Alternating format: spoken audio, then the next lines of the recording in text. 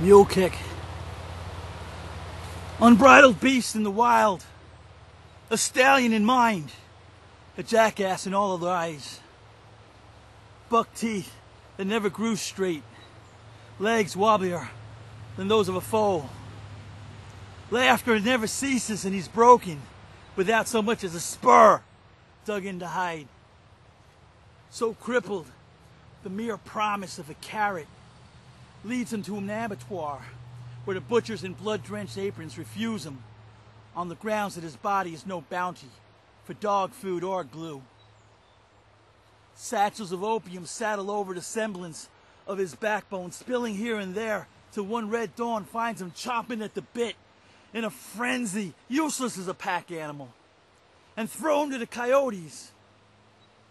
In parched fields lined by bones picked over time and time again by starving casts of creatures. In an abandoned deer blind he waits out his habit, and he studies the sweltering days and sanguinary nights for the subtleties that breed survival in this broken neck of the woods, till at long last he is well enough to stand, to walk, to run, to return to the scenes of so many crimes against his nature in a confidence greater than hurt, greater than fear, greater than hate, greater than revenge. For the original sin and others no less nasty no longer inhabit this beast of burden, and the quiet is all the gruel this mule needs.